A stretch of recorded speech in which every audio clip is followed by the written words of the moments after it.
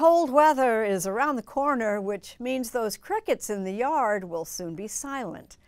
Our Robert Krulwich, who's always looking for new ways to share a story, knows quite a bit about the sounds crickets make. He tells all with a little help. No. You're doing it all wrong, especially you. You're supposed to do the same amount of chirps as... No, you got to add the... Hang on, I'm going to call Robert again. Hello? Yeah, hi, Robert. Guys, can you be quiet, please? I've got Robert Krulwich on the phone from, get this, CBS Sunday Morning. Okay, Dabchick, what seems to be the problem? Yes, I remember that equation that you taught me? Yes? Well, they forgot it, and then I forgot it, but I wouldn't have forgotten it if they hadn't confused me. We'll just do this again then, only much more slowly this time, so maybe it will stick. As I told you before, there is an insect in your backyard that can uncannily tell you the temperature as well as any human thermometer. Thermometer, yes, that's right, sorry. Guys, go grab a thermometer. No, I don't want a thermometer, that's the point. Okay. Good, we don't need it. Because the insects that I was talking about... Crickets have something that no thermometer has. They've got a pair of, you know this, come on, a pair of... They're hopeless, Robert. This is what I've been dealing with for the last... Wings. Crickets have wings. And on these wings, they've got these little bumps that they rub together to make a chirping sound. Well, they do have wings, but I don't think they're crickets. I don't know what they're supposed to be. No, wait. Don't we have a cricket substitute that I showed you the other... Oh, yeah, the... Guiro. It's called a guiro. This is a Caribbean instrument that very closely mimics the chirping sound of a backyard cricket. So, if you rub the bumps... Exactly. Now we can show you how a backyard cricket tells us the temperature just as well as any human thermometer using a very plain, very simple formula. Which I forgot. Which you forgot. Okay, so let me refresh your memory.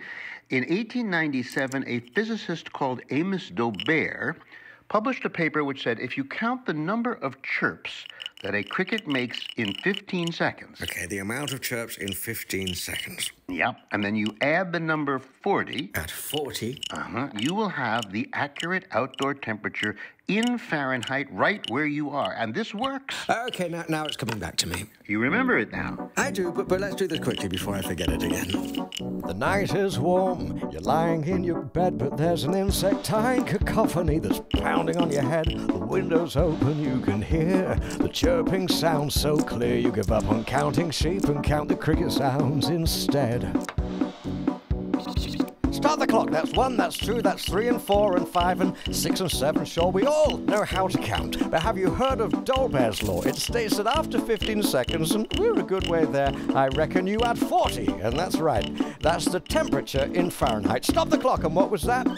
32. Let's do the math. 72 is the sum once you've added 40 on, and there you have it. Ain't that smart? And if you learn this tune by heart, then you can tell how hot or cool it is from the critters in your yard. Oh, hang on. No, we shouldn't finish yet. Woo, come back. Thank you. Robert, are there some instances where this calculation is ineffective or inaccurate? Well, Dabchick, you see, crickets are cold-blooded creatures, so when it's warmer, they have more energy, and when it's colder, they have less energy. So if the temperature is dropping, they're going to get more sluggish and chirp slower and slower and slower until at around 50 degrees they just stop. Okay. So cricket thermometers break down at around 50 degrees. And when it gets hotter? Well, high temperatures can cause a couple of problems too, because the hotter it gets,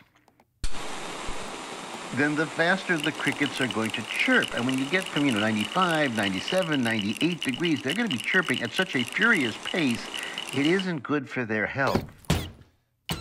Oh, we got a little situation here. Is everything okay? Don't know. Well, maybe just another victim in the noble pursuit of science. Oh, he's fine. Probably.